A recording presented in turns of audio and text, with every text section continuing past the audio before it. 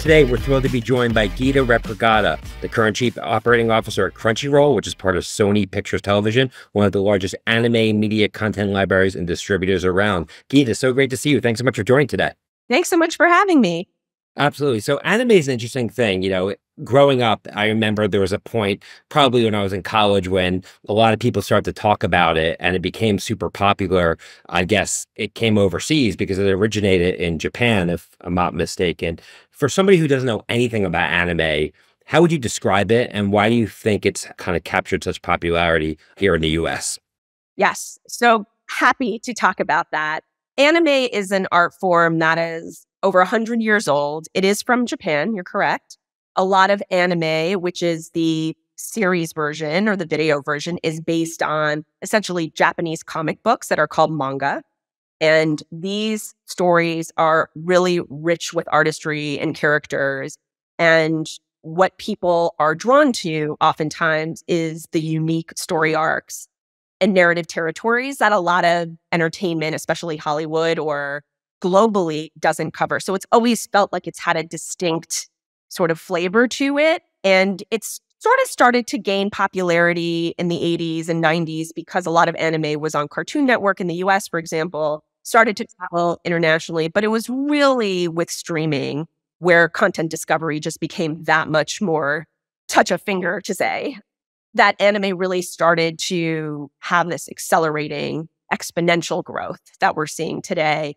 And then with COVID on top of that, pulled forward a lot of trends that we saw in terms of anime discovery. And so post-COVID, we have not seen any retraction. If anything, all of that discovery has created quite a bit of demand for anime, and we don't see that slowing down anytime soon.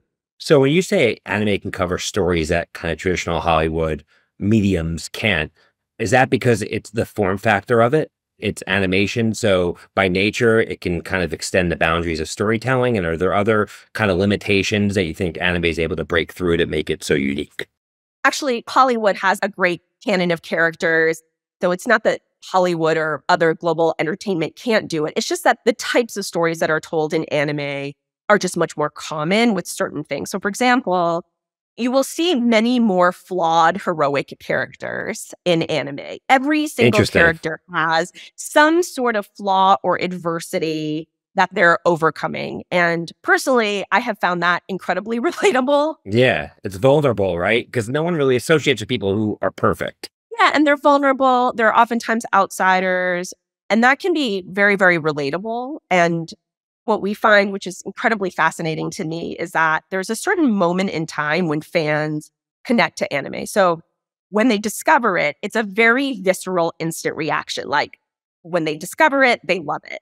And there's this period of time when people tend to discover it. And it's a lot of times in your sort of tween teenage years. And I think part of that is because the relatability of these characters, everyone's going through a life transition, and the relatability of these characters is really kinetic during that time of your life, which obviously I am way past that, but I see that connection every single day at work when I'm talking to fans, and it's really quite remarkable. That's the only word to describe.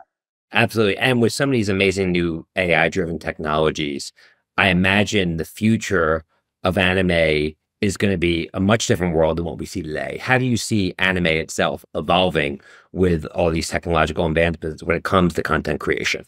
Well, I think the biggest thing that's going to drive, or one of the things we'll see, maybe not the biggest, but one of the things we'll see is that, anime has been historically Japanese stories that are now being launched to the world. And for a while, the Japanese anime industry was much larger than any other territory. Now you're seeing much more balance between what is consumed globally versus purely in Japan. And what that means is that a lot of the stories may not be rooted in Japanese manga always. So for example, we just launched a show, Solo Leveling. I highly recommend it. It is based on a Korean IP. And so you're going to start to see the art form in terms of like the characters always rooted in that anime style that is very much rooted in Japan, but potentially the stories being relevant to more international territories. Got it. And I guess you talked earlier about COVID being a great accelerator. So I imagine, and like for me, I have a block with anime because I just have never really consumed the content. So just like anything that, whether it's a type of food you've never tried or a place you've never traveled, you just have your perception of what that thing may be. And I guess COVID, people were home, they had so much more time to consume. So you gained a lot of trial opportunities, I would imagine, and you were able to take that and bring more people into the franchise and the fold. Yeah, we did. And I think the benefit of people having more time in discovery is that I think what they came to realize is that anime is a medium and not a genre. And so maybe what they had been exposed to before, which they had an opinion on or before, wasn't the full suite. People a lot of times think of anime as like sword fights and what we call shonen content, but it's they're comedy, there's slice of life, there's art house. And so seeing the full breadth, I think really widened the aperture for the types of people that would consume it. We just released a beautiful film, Suzy, and it is a fantasy, sort of incredibly beautiful artistry-based film. And for the first time, this film and another anime film were nominated for a Golden Globe, which is the first time that happened in anime history to have two anime films. And so we do feel like it's kind of having a moment right now, and it's really, really fun to be a part of. Absolutely. So let's move on to the business side. So you are the COO of Crunchyroll, which is part of Sony, huge entertainment company. And I guess what Crunchyroll does is it's focused on the vertical of anime, is essentially a streaming platform, correct? How did this platform come to be, and how has the platform evolved over time? If you even go back 2 years ago, Sony had a lot of different, what I would say, assets working in the anime space. So a couple of different brands. And so what we've done when we've worked to do over the last, several years, is to bring those all together and roll them up under the Crunchyroll brand. And so huge win for fans, because if you love anime, you are Way more subscribing to. value, right? Yeah. Yes, now you can just have one service. And we're sort of end a lot of that integration effort. And we've consolidated our library. We've exposed that to fans. So it's great to be able to deliver that kind of value. And I think now it enables us to focus on a couple of things. One is taking advantage of the international opportunity. So there is still massive room to grow across the world. And so in many of our territories, we feel like it's early days. And then the other is that we're not a general entertainment streaming service. We do have a focus. And our model is to be everything to someone, not something to everyone. And being everything to someone means that, sure, we're a streaming service. We have an ad-based and a subscription-based model, but we also have e-commerce. We also have games. We also have films, a licensing business. And so we're just trying to super serve a core set of fans, which is, while core sounds maybe a misnomer because there's casual fans, it's anyone who loves anime. I don't want to put a label on, but with all the ways that they want to consume it in the language that they want to consume it. Absolutely. And some of the streaming platforms have had some challenges over time, obviously, over the last couple of years post-COVID, making the economic model work. The ones that have been able to be successful despite these headwinds, I believe, are companies that have some type of ecosystem. So Apple has a broad ecosystem, Amazon has a broad ecosystem, where the platform, the streaming platform, is either a loss leader or it can be subsidized in some way. And what struck me as you were talking about Crunchyroll, that it is part of Sony, and Sony has a gaming division, and it has motion pictures. How is fitting Crunchyroll within the broader Sony ecosystem kind of give you a competitive advantage to maybe hedge against some of the broader streaming challenges? A great question. One thing I will say is we're so fortunate to be part of the Sony family. I mean, it is a company that is obviously a Japanese company and gets anime in a way that I think is very unique to them. They also do have an anime ecosystem. And so think about, for example, a lot of the music that is beloved in anime shows is Sony Music Japan, for example, makes a lot of that music. And so there's a lot of connection points there. A lot of anime is consumed on a PlayStation, and they are in the family. So we do have a lot of brothers and sister companies within the Sony portfolio that create a lot of incredible partnership opportunities for us. I'll give you an example.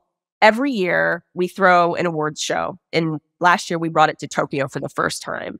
And we had one of our Sony sister companies produce the show for us, provided a lot of the musical acts for us. So there's just a lot of collaboration that happens in our Sony family that is truly advantageous to us. I'm sure. And as you look to the future to drive growth, I'm sure there's no shortage of pressure on your organization, just like any other, in this new economic reality we're living in. How do you look at customer acquisition? How do you look at customer retention, reducing churn, so you can make the math equation of a streaming platform work in a world where many others, I think, are challenged to do so right now? Yeah. I mean, this has been the existential question I've had throughout my entire I'm career sure. is that whole lifetime value to CAC ratio. Like, how do you create the right economics for sustainable growth? Which any subscription company has to look at. Yeah. And that is actually a through line in my career because I have worked at many continuity models and sort of it's the same, whether they may be in fashion or entertainment or mobility services, it's really the same method and the same math equation you're trying to deliver. And it could be a wonderful model if you crack it, running a subscription software company myself. But as good as it is, if you can't keep customers, if you can't grow them and your costs rise to acquire new ones, and all of a sudden, it becomes really hard to solve for. Yeah. So I think one thing I will say that is a through line from Crunchyroll, but also through other jobs that I've had in this similar role is that demand creation is incredibly expensive.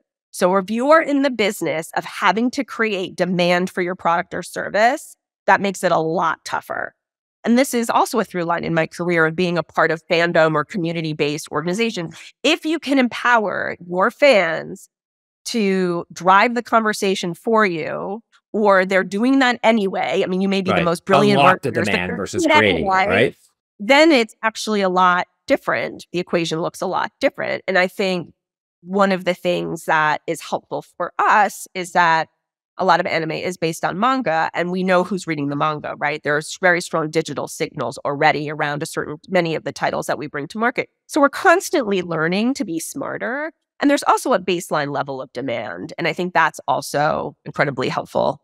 Right. You have tailwinds in the category itself. It's reducing the cost to acquire, but also getting the lifetime value up higher.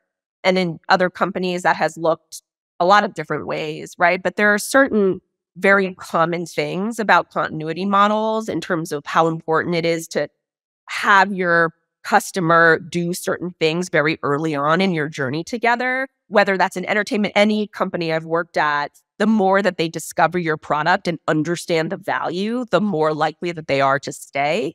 And so those first, whether it's 45 to 90 days, are incredibly important in terms of what you're putting in front of them. And sometimes it's the first 7 days, right? Every business moves at their pace. And so that's also, one of the commonalities of continuity models. And then also meeting people where they're at, right? You're going to have customers that are going to your platform every day, and you're going to have some that are more intermittent and to actually understand what their behavior patterns are and pivot accordingly. We'll be right back with the speed of culture after a few words from our sponsors.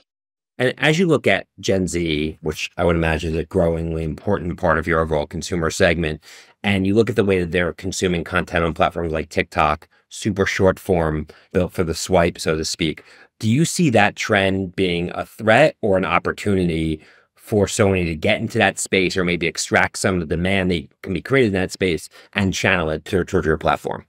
Yeah, for us, I think it's just opportunity. I really do. And I think probably a lot of CMOs have a different answer to this question. For me, the shorter the content, people are consuming so many more messages, which makes their ability to absorb it in this like meta way where it's in their hearts much harder. But you have the ability to get your message in front of millions of people in days. But so does everybody else. So I guess that therein lies the opportunity and challenge, right?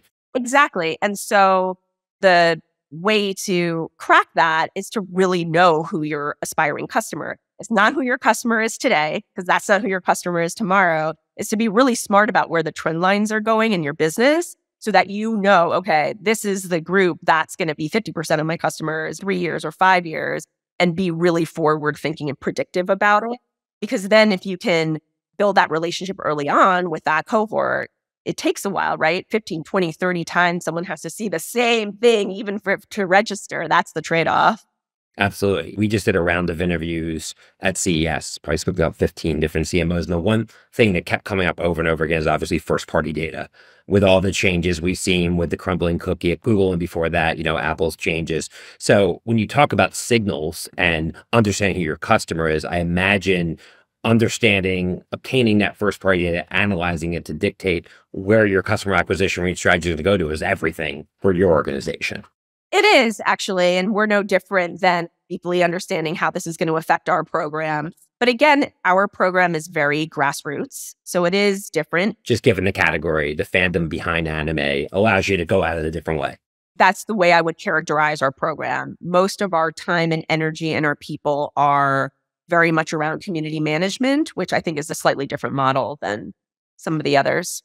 Absolutely. So let's shift gears a little bit to you and your career. So you started off at Zipcar kind of in their heyday and over time kind of gravitated towards the entertainment space. What is your role currently, if you describe kind of the pie chart of your day and how you're spending your time and what success looks like?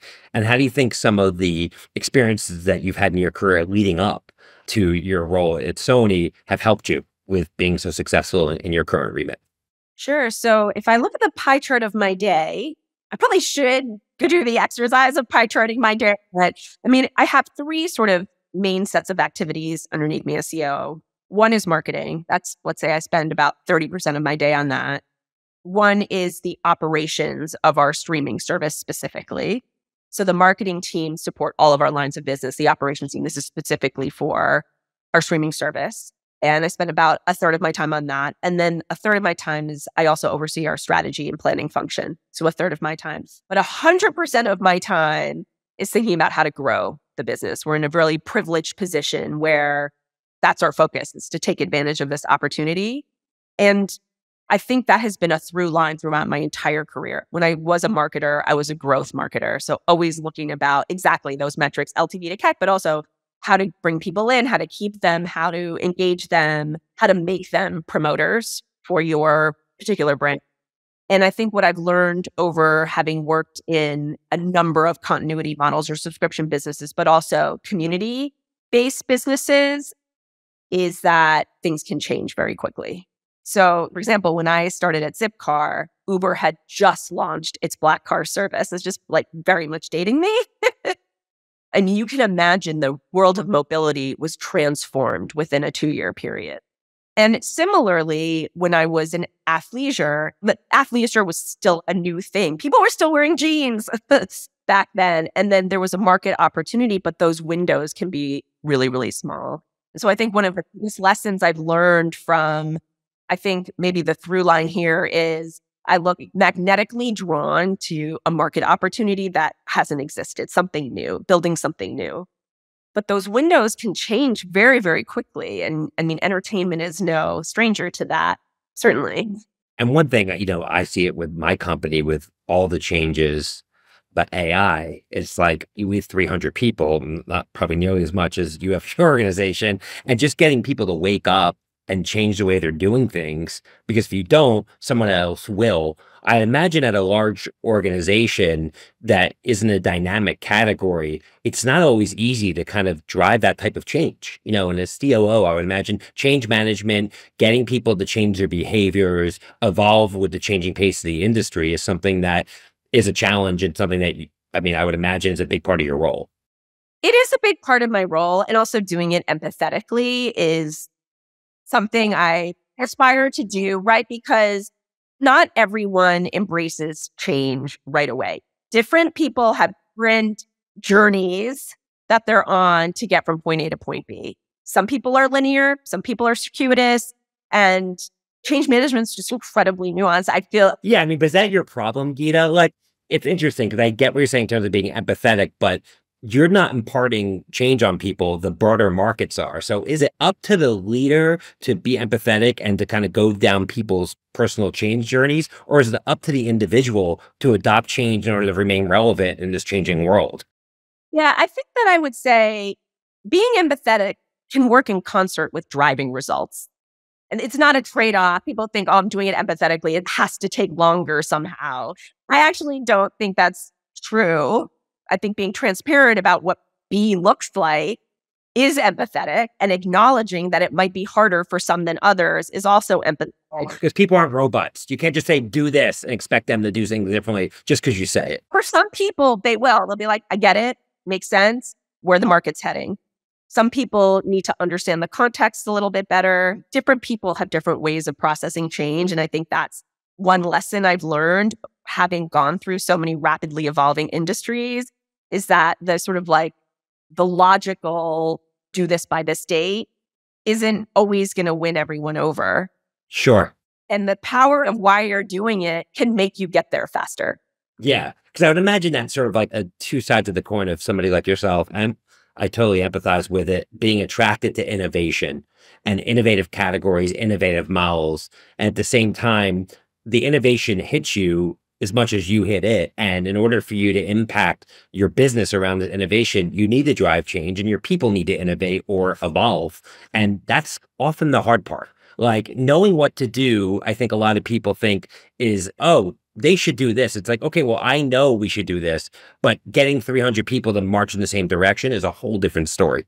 Yeah, I completely agree. But I also think as leaders, anyone who's working on any business who is influencing other people's lives, you have to challenge yourself to ask yourself the question, if I started this business today, what would it look like? Yeah. Right? Because someone will. If you're not thinking that, I guarantee someone else is thinking, what does today's version of this business look like? Yeah, and they're not going to be saddled with your legacy decisions, your legacy infrastructure or cost basis. And that's why you see upstarts coming in. That's why you see the Ubers of the world coming into a category because they build a company based upon mobile adoption. And they were able to build a platform that would have been possible before the iPhone, which was just 6 years prior, right? Exactly. And also a lot of these innovations, like there's room for a lot of different players, but also knowing where your space is going to be in the evolved ecosystem is super important. Yeah, and I mentioned AI a lot, but I think one of the big innovations in AI you're going to see here in 2024, which wasn't really possible in 2023, is text to video. You see platforms like Pika Labs and Runway where you can essentially say, make a video about this, and it'll make it. And right now it takes 15 minutes to render, et cetera. But with the chips getting better and quantum computing and all this new technology, in fact, companies like Qualcomm are now building new chips for laptops that can have more processing power in the hands of that treated device. So I would imagine when you talk about innovation and disruption and opportunity in anime, can consumers create their own anime? And is that an area for you guys to get into? Well, they're doing it right now. They are. Okay. I mean, there's fan subtitling and fan. I mean, when you have the highest avidity fandom on the planet and craving the next episode that's coming out of Japan, you see that. And it is a big issue for us. Piracy is a big issue for us, like it is for almost any entertainment company. And so that is a pretty formidable competitor, I will say. Right. But unless you can acquire IP and create IP and then you can own it and put it in the hands of consumers, and it becomes a big opportunity, I would imagine, at the same time. Yeah, it's an opportunity. And it's also anytime something public, that's the risk that it's pirated. And so we're always thinking, how do we deliver value that if you're pirating content, that there is a reason to believe that Crunchyroll is for you. And it's a really complex thing. There's time to market. I mean, there's a million different reasons why someone, a lot of people don't even realize they're pirating, some of these services and look very professional and you would never know. And so it's something that obviously is very top of mind for us. Absolutely. And a company like Disney, I would imagine Sony, kind of, now I think about it's in the same sphere, like Disney leans into its own IP, right? So they have Mickey Mouse and they have Moana and this IP, which really kind of creates a moat for them versus other platforms that don't have to. So what does IP look like in anime? Are there brands that you can own, or is it just more about new things coming out all the time? Or are there kind of staple or pillar brands that are very important that give you a distinct advantage in anime? Yeah, it's a little bit of both. The anime ecosystem, something that we're incredibly committed to as a company, is supporting the anime ecosystem in Japan. A lot of anime is made by a committee structure, so it doesn't have one outright owner, like in the way that a Hollywood studio might own 100% of one IP. Typically, there's a number of players that come together to form a committee, and then they make a show. And so it's a slightly different structure, and it's something that's incredibly unique and not probably well understood outside of Japan. but it is how we participate. So we participate oftentimes on the committee as a committee member, and that supports the anime ecosystem. And we're sort of directly involved with the creation of the show to some capacity. And it differs for every show. Makes sense. I imagine space is ever evolving and these decisions are complex as the category continues to grow. It is. And it's also, there's something really amazing about partnering together with a number of people to create something, but then also being held accountable to all of your partners to make it a success. And I think that there's something very special about that. Absolutely. So wrapping up here, Gita, just back to you. I mean, you obviously are somebody who really career focused and has become kind of a master of her craft when it comes to direct to consumer. And as you mentioned, kind of all the unit economics behind building a subscription business.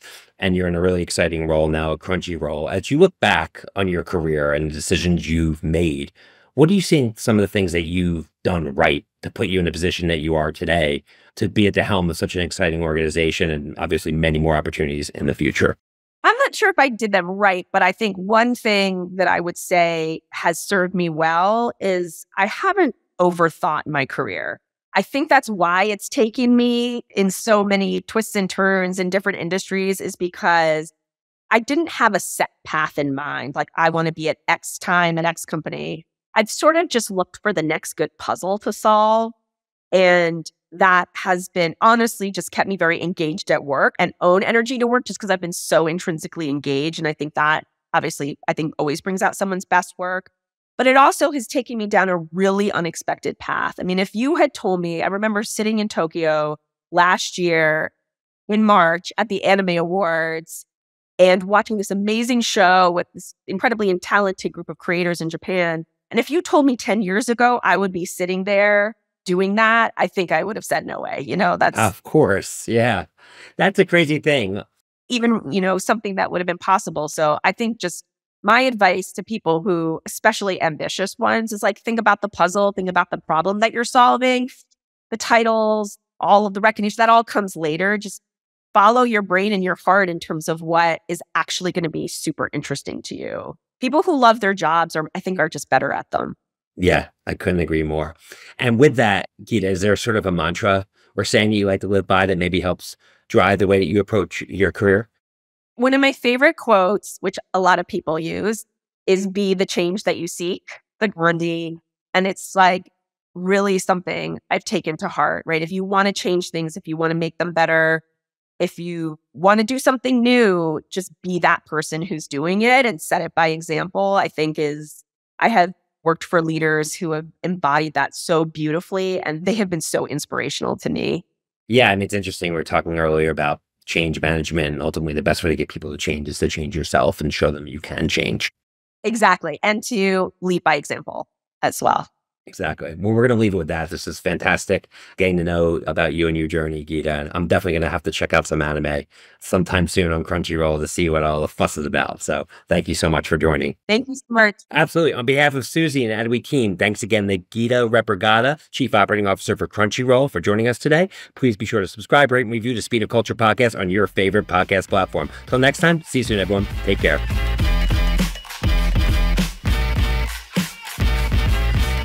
Speed of Culture is brought to you by Suzy as part of the Adweek Podcast Network and Acast Creator Network.